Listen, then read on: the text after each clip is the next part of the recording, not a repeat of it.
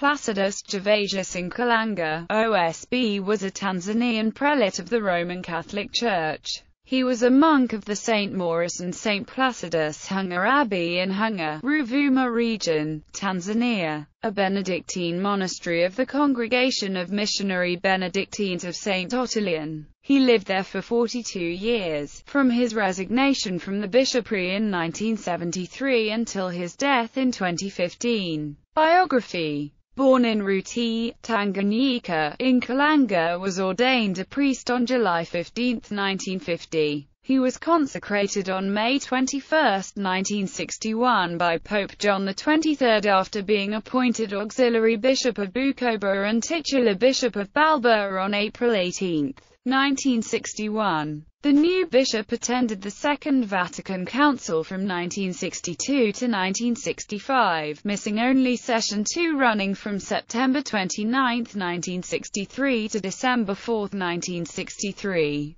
Between February 1966 and May 29, 1969, he served as the first apostolic administrator of the Roman Catholic Diocese of Kampala in western Uganda after it was just established in the ecclesiastical province of Mbarara. In Uganda, he was revered notably for his evangelical simplicity and persuasive personality, which made him an ideal leader. On March 6, 1969, Nkalanga was appointed bishop of the Diocese of Bukoba, serving as president of the Episcopal Conference of Tanzania from 1969 to 1970. His appointment followed the promotion of the late Cardinal Laurian Rugambwa to Archbishop of Dar es Salaam. He remained in this position until his resignation on November 26, 1973, when he joined the monastic order of Saint Benedict in Hunga, Songea. On December 18, 2015, Nkalanga died in Peramiho, Songea, a Benedictine abbey in southwestern Tanzania. At the time of his death, he was the oldest living Catholic bishop in Africa and 18th oldest in the world.